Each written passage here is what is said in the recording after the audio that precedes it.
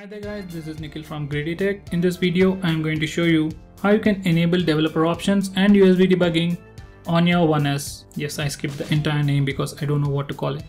So anyway, firstly you need to go to settings and scroll all the way to the bottom and select about phone. And once you're here, you need to click on this version number at least 7 times. Nothing will happen if you click it more than 7 times.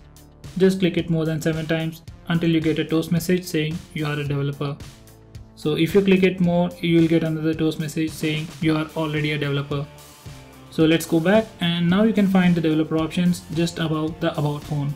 Make sure you are in the system settings before you do this.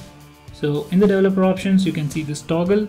So this is the toggle to turn on or turn off developer options.